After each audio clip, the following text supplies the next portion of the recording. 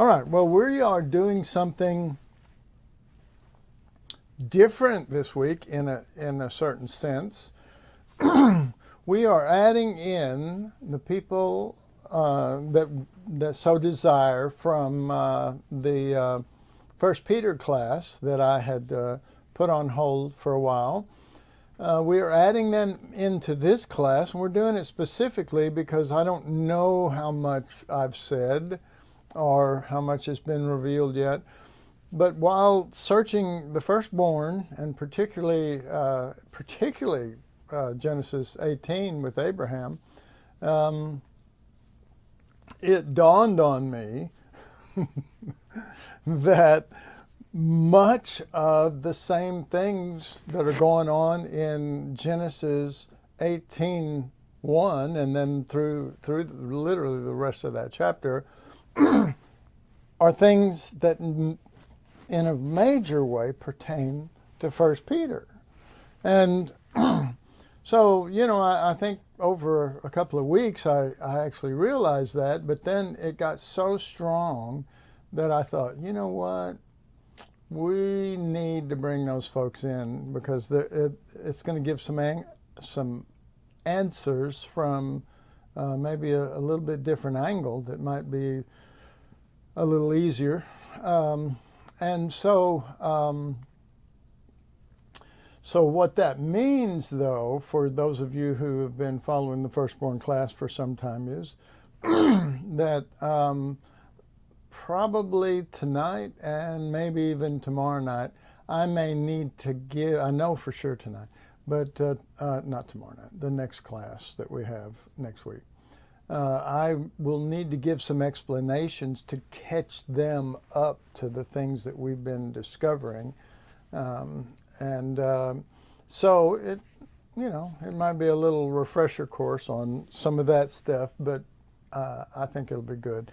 But I do want to say that I'm telling you, even today, the Holy Spirit has really, really been showing me these angles in the Firstborn class that are clearly things related to First Peter and the corridor and all of those kind of things. So be a little patient so that we can all be together on the same page when we start to take off. But it's going to be good, and there's going to be a lot of scriptures that are going to validate these things. So praise God. So I'm going to go ahead and start tonight. And basically, for those of you who have been in the First Peter class and not in this class, we've been dealing with God in reference to two separate names. One of them is Elohim, and the other one is Adonai. And it is literally within those two names that we have been discovering some of the inworkings of God, which would be Elohim. Some of the inworkings of God, Father, Son, and Holy Spirit. And so, and of course, we want to know, we want to know the Word, but we want to know from the Word, and we want to know relations that they have. We want to know the specific relations that they have towards us individually, and but we don't want to do that in some sort of theological manner. We want to really discover these things about, we can say God, we can say the Trinity, we can say the Godhead, we can say Elohim. And so we're gonna get into a little bit of that tonight, particularly in relationship to Elohim, because we were there, and then all of a sudden, a realization of Adonai was in a place that I didn't expect it and didn't understand it, and because I had made a mistake concerning that, it drove me to the Word, and it drove me to the heart of God. That's always what. See, I don't just go to the Word. I'm and not just a scholar of some kind. Most of y'all know that. I want to know the heart of the Lord. And I want to know why the name change, as it were, or the change came where it did. And we've started into discovering that. So what I'm going to do is go ahead and just read a little bit. And the more I can do of this, I think it'll help us to expedite into the really good stuff that we'll get into soon. Two names, Elohim and Adonai. In Genesis 15 through 18, we are dealing with two major aspects of God. Those aspects are related to specific names applied to them. The first is Elohim. It applies to the three of them together. Elohim is their name, who referring to them as when they're one together, but they are still three. That's Elohim. Other man-devised names that represent the same thing as Elohim are the Trinity and the Godhead, which I said earlier. But those are man-devised names, the Trinity and the Godhead. The Trinity is a very popular usage with theologians and just laymen also, to represent God as in three persons. And so the first name used is for God is Elohim. And we found out through really applying myself into the scripture in relationship to these names that Elohim is the first name used for God, and it was used 20 or 35 times as the only name that there was that was used for God in the Old Testament until after 35 names. And then Jehovah is introduced. So the main name or the name emphasis where I was going for, what I was shooting for in in introducing Elohim, who again, remember we're in Genesis 18, but in chapter 17, Elohim is used over and over and over and over and over. In chapter 18, God appears to Abraham as three men. And that's Elohim. If it's God and there's three of them, that's Elohim. Okay.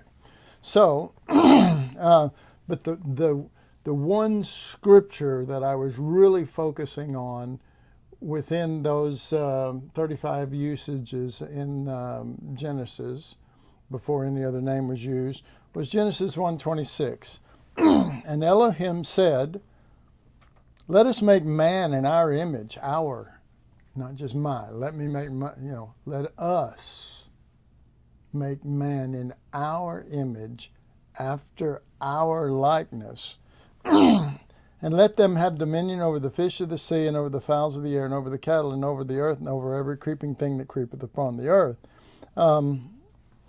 So throughout all of the creation story, and then all of the situations early on, you have one name for God, Elohim, and it represents the three of them, and it represents, it would be as if the Bible were saying this: I want to start with the fact that God is made up of three, and they're specific for a reason.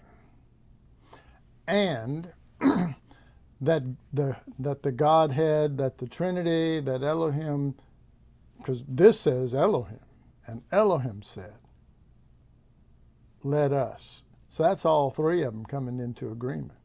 We want man in our image. We're not just wanting ducks and squirrels and trees and bushes and clouds, and we're not just wanting, we're wanting something. See, he didn't say He didn't say, and he created a tree and said, let's create this tree in our image.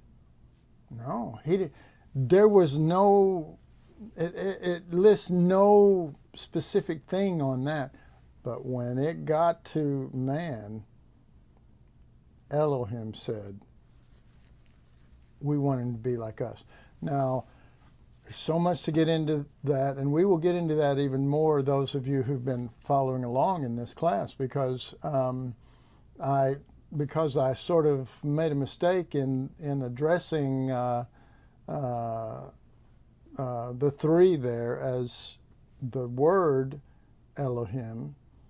It was Adonai, and I never got to finish this right here. But this is and was the very heartbeat for which they made man and created man. And therefore, all that was created around it was, okay, let's create a fish and fowls of the air, and let's create cattle, and let's, the earth and creeping things and all this stuff. But then he says, let us make man in our image, and then give him dominion over that. So again, man with God's image as Elohim, knowing how to flow. This is why this study is so important. Knowing how to flow with Elohim, and there is a flow. And we'll have so many verses from the Bible that just, they're not even like truth words. They're like fragrance that brings this Spirit up to us. And so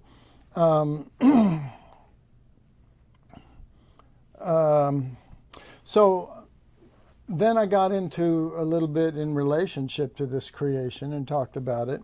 In the Bible, it will say that the Father created. Another place, it will say the Son. Another, the Spirit. They are all included because the Trinity, Elohim, did it.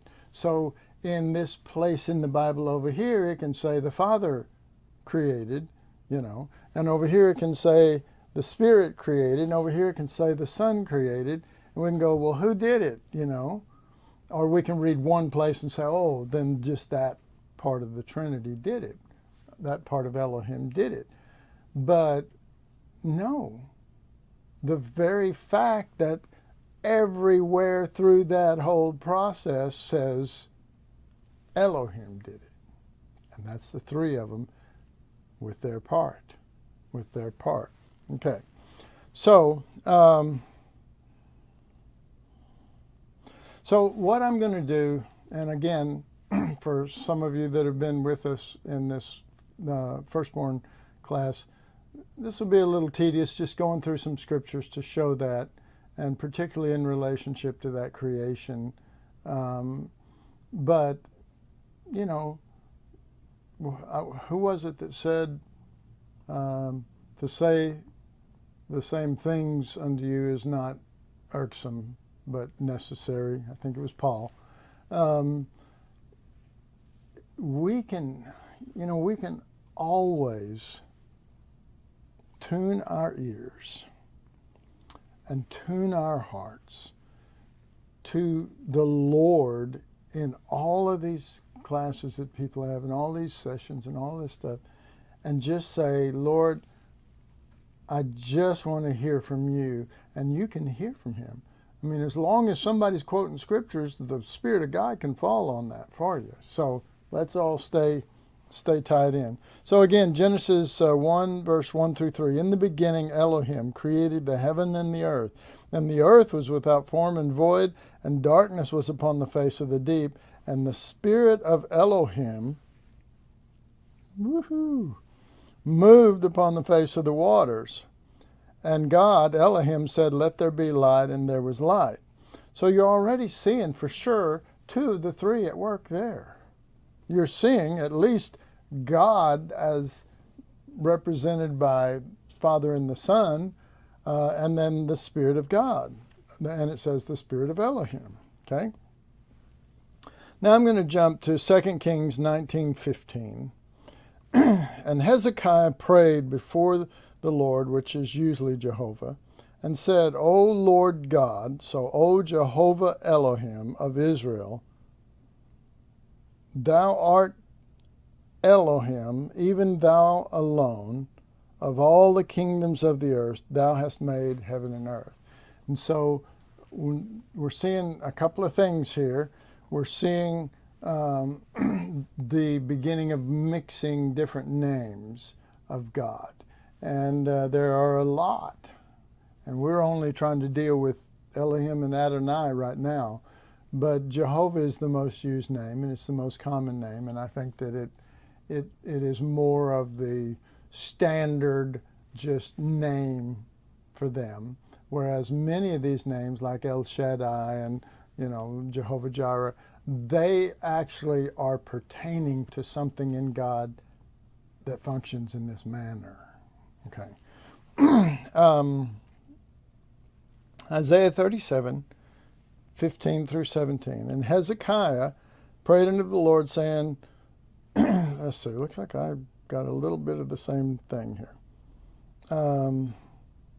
In verse 17, incline thine ear, O Lord, and hear, open thine eyes, and both of those are Jehovah, and see and hear all the words of Sennacherib, who hath sent to reproach the living Elohim. The living Elohim. The living Elohim. And let's see. I know the reason why I put this one down twice. Let me read this verse 15 again. And Hezekiah prayed unto the Lord, that's Jehovah, and said, O Jehovah of hosts, God of Israel, Elohim, Elohim of Israel, that dwelleth between the cherubs. O Elohim of Israel, that dwelleth between the cherubs. Thou art the God, even thou alone, of all the kingdoms of the earth. Thou hast made heaven and earth. Incline thine ear, O Lord, and hear, open thine eyes, O Lord, and see and hear all the words of Sennacherib, which he hath sent to reproach the living Elohim, who, verse 15, who dwells in the Holy of Holies.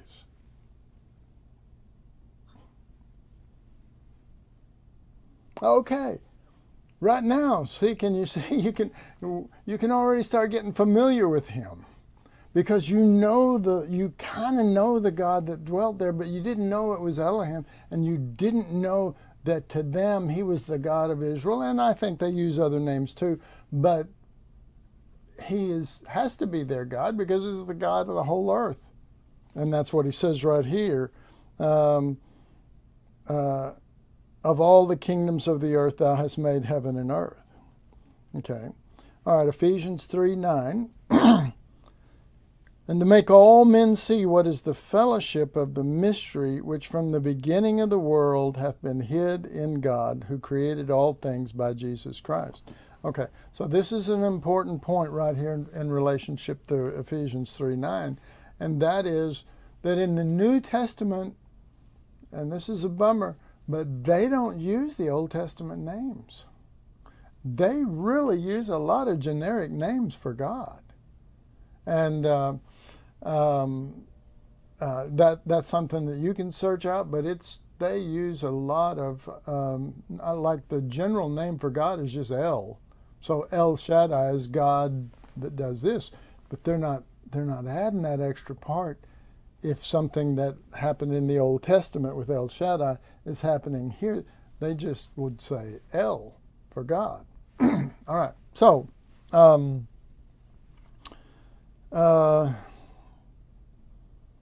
so when it says right here, what I just read, which from the beginning of the world hath been hid in God, who created all things by Christ Jesus. Well, okay, guess what? It's referring to Elohim. And they created all things by Christ Jesus, but it was the Father and the Son that did that. And you're getting a picture of the three. Again, all this is not going to be theology of the Trinity. We're just trying to lay some groundwork here because we're going to meet the Trinity, if you will. We're going to meet Elohim. I prefer using that name because it's so expressive in the Old Testament. All right, Colossians 1:16. For by him were all things created that are in heaven and are in earth, for by Elohim. No, it's not using that in the New Testament, but the Old Testament used it when, and that's why I was reading Old Testament verses that talked about Elohim created it, and then went to Genesis, and it says Elohim was the only name that was used for God at that time. So we can safely read into it, for by him, by Elohim, were all things created that are in heaven and earth, visible and invisible, whether they be thrones or dominions or principalities or powers. All things were created by Elohim and for him, but this is specifically Jesus Christ, for him, because it said that earlier, and is before all, and he is before all things, and by him all things consist. Okay, and then just to close out a couple of verses in the book of Revelation, and the more we get into this, and it'll start. It's like pieces of a puzzle. You got to have the first pieces to be able to start putting it together. The more we get into this, the more when you read the New Testament, you're going to know and who it's talking about. And I want to say this, that there are so many places in the New Testament that are identifying different members of Elohim. That's going to help us understand their function, their relationship, how we're supposed to relate to each one, and then them as a whole. So that's my goal. You know, I don't want to weary. I search the scriptures all the time. I don't want to weary myself with just searching the scriptures. I want the Lord, and I'm in this for the Lord. And so, you know, to look up all these scriptures and everything can be tedious, but I do it. Number one, I do it because I believe that the scriptures will say the truth without me having to say it. The scriptures are saying it, and we can see that more easily. But number two, I know that the Spirit of God is on us. He's on me to know him in ways that we haven't known him, in beautiful ways, wonderful explanations from the Word itself, with witnesses all over. It's like many witnesses call the Scriptures. And that's what Jesus said in John 5:39. The Scriptures, you know, the Scriptures bear witness of me, but I have a greater than the Scriptures, my Father. There it is. That's Elohim. They're so amazing together. I just love it. I just love it. Revelation 4:2-3 and 10-11. And immediately I was in the Spirit, and behold, a throne was set in heaven, and one sat on the throne. Okay, well, if you're in the Spirit, it relates to the Holy Spirit. There's no, I was in the Spirit, but it wasn't a person. No. You're in the Spirit by the Holy Spirit having hold of you. And I was in the Spirit, and then you see one sat on the throne. Well, guess what? The Spirit came first. And when you were in Him and flowing with Him, then you could see another one. Not the Holy Spirit, but one sitting on the throne. And he that sat was to look upon like a jasper and a sardine stone, and there was a rainbow round about the throne in sight like unto an emerald. And then verse 10, The 24 elders fall down before him that sat on the throne and worship him that liveth forever and ever. Okay, remember the God that liveth, the living God we read, said the living Elohim. Ever and ever cast their crowns before the throne, saying, Thou art worthy, O Lord, to receive glory and honor and power, for thou hast created all things, and for thy pleasure they are created. So there is just this realization by the Spirit before the throne that this is the way everything's governed, this is the way it's supposed to be, this is the way you're supposed to see it, that all this is created by Elohim for glory that we can't touch on yet. But those of you who've been in 1 Peter, for glory. Okay. And then Revelation 10:5. And the angel which I saw stand upon the sea and upon the earth lifted up his hand to heaven and swear by him that liveth forever and ever. See, there's this ongoing thing that who is guiding all of this? Who is the one? Well, we would say God. Well, we read these scriptures and we say that's God. But see, this is, I don't know how many times tonight we've read this, that it is referring to him that liveth forever and ever, or him that liveth from different aspects of that. This God that has lived before there was all of this, and after all this is going to be gone, this guy has a vested interest in the earth, and he created it toward that vested interest, and it's not as big as we think. Meaning, it's not like so that all of our lives could be happy, or no, it is directly pointed to the Son, or the Son is directly pointed towards the Father, or the Spirit is, will not speak of himself, but declares the Son. Who created heaven and earth and the things that are therein, and the earth and the things that are therein are, and the sea, the things which are therein, that there should be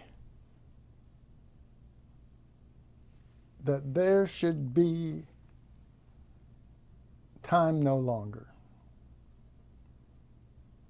Created all of that, and all the things therein, but that there should be, because it's come to a time, that there should be time no longer. This is Revelation 10:5, 6. And, well, yeah.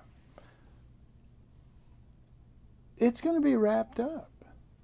And when it is, it's not going to be just the Christian view that all of us are going to be saved, and so we're just going to live happily ever after in heaven, and that Jesus is going to be sitting on a throne somewhere in heaven, and we're just going to go over and just love on him, and this is just going to be so wonderful. It's going to be more like not us, but him. Well, you say, well, don't say that, Randy. That scares me because the unknown scares me. Well, then get to know Elohim. Because before there was an earth and a sea and birds and all this kind of stuff, there was him. And he's the one that made it, who liveth forever and ever. And it's all going to be folded up like a vesture. And that there should be time no longer is going to come where all the things that were meant, all the things that we like, that were meant to, we think were meant to make us happy, were meant to make him, to his good pleasure. Ephesians is full of that. Okay. Okay. So, to get this point across, I was searching, probably cross-referencing, because this happens a lot. I'll be searching one particular subject, and the Holy Spirit will come along, and it's like he'll cut a crossroads right across it and go, here, follow me, I got something else. I'm going, I haven't finished this one. But this is what he does. And this is where this came from. But instead of this being about creation, it's basically trying to set forth the same thing in relationship to the covenant. And I think there's something here that maybe all of you maybe have never really contemplated about the covenant. All right, so Jeremiah 31:31. You're all familiar with these scriptures because they're some of the main ones that talk about the new covenant. All right. So behold, the days come, excuse me. The days come, saith the Lord, that I will make a new covenant with the house of Israel and with the house of Judah. Not according to the covenant, that I made with their fathers in the day that I took them by the hand to bring them out of the land of Egypt, which my covenant they break. Although I was an husband unto them, saith the Lord. But this shall be the covenant that I will make with the house of Israel after those days, saith the Lord. I will put my laws in their inward parts and write it in their hearts, and will be their God, and they shall be my people. All right, so in verse 31, Jeremiah writes of Jehovah, saying that a day is coming. A day is coming, and he marks that day by the coming of the new covenant. Okay, this is, all right, I think we all know that. It'll be made with both kingdoms, Judah and Israel. The covenant will not be according to the former covenant that he made previously. All right, so here might be one that trips you up a little bit. What was the covenant that was previous? Well, we all say Mount Sinai. We all say it was the covenant of the law that God made at Mount Sinai. But this isn't saying that, and it never has. So let's see what he is saying. What was the old covenant that he refers to here? It was not the one made at Mount Sinai. No, that came after the covenant that he is referring to here. Okay? So what happened? What covenant was there he made with Israel before Mount Sinai? Well, he says what it is. He's talking about the firstborn covenant. The firstborn covenant that he made with Israel. The firstborn covenant. Okay, what's the name of this class? Firstborn. The firstborn covenant is what it's about. Say, prove it. I don't have to. We'll just read it. Okay, but not. Let's see. The firstborn covenant he made with them based on giving him the firstborn. It's the covenant that he made with them based on them giving to God the firstborn. Here we go. Not according to the covenant I made with their fathers in the day that I took them by the hand to bring them out of Egypt. Bring them out of Egypt, not bring them into the wilderness, into Mount Sinai. This was a covenant he made with them to bring them out. And the covenant he made was one thing. I give me my firstborn. Let my firstborn son go. That was his covenant. And he made that covenant in blood, the death of the Lamb. And they all signed it by putting it on the doorposts. Okay? I'm going to read it again because here it is. he is talking about the firstborn covenant that he made with them based on giving him the firstborn. Not according to the covenant that I made with their fathers in the day that I took them by the hand to bring them out of the land of Egypt, which my covenant they break. Now, only people that have been studying the firstborn for a while understand when we go all the way back to Exodus, when we were studying there, we saw that they got into the wilderness and the parents didn't want to give up their kids in sacrifice to God. And so they withheld them. And so, and then even the firstborn of every family, even they held back. And so God had to make another covenant at Mount Sinai that wasn't the same as this one. Now I'll explain that, okay? Because they broke it in the wilderness. In the wilderness, they broke that covenant.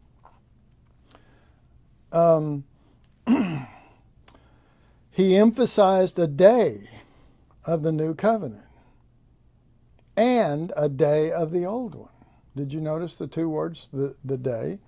Not according, the first one was, behold, the days come. Okay, the days come when I will make a new covenant.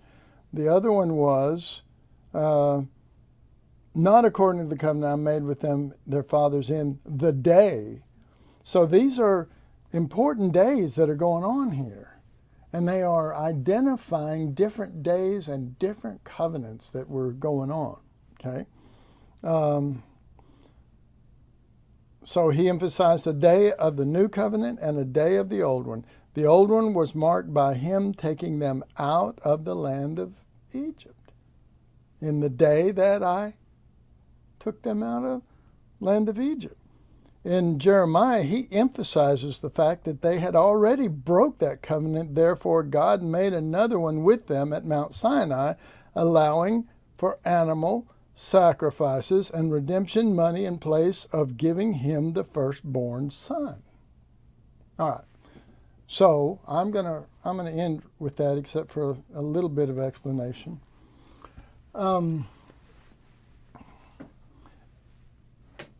If there's a chance that you've read the New Covenant scriptures from the Old Testament, and then we'll get into them in also Hebrews, the book of Hebrews, where they're quoted. We'll look at those too. But if you have, and you felt like you had a good grasp of it, and maybe, to me, it just says it. It says it. It's not, there's nothing dark or weird that I would have to read into that. It just says, and I'm just telling you what it just said, and it does.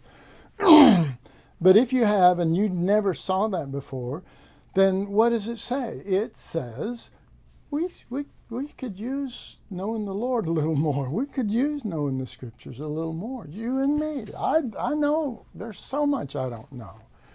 But we're going to have to dig in. We're going to have to say, Lord, I want to know you, and by knowing, I'm going to dig into your word, but not to be not to be a scripture scholar, but I want to be able to have the Spirit on me so that I can see the one that's on the throne. I want to see Elohim, but I want to see the Spirit that is Elohim, that part of them, at work in me, and I want that work to show me the one on the throne, and I want to be able to identify the movements of how you are, Lord, and be familiar, have a true living relationship with you every day, and it be more real than this world. Because there in Genesis 1, it says, and the Spirit moved across the face of the deep. The Spirit of God, the Spirit of Elohim, moved across the face of the deep. And then God said, let there be light.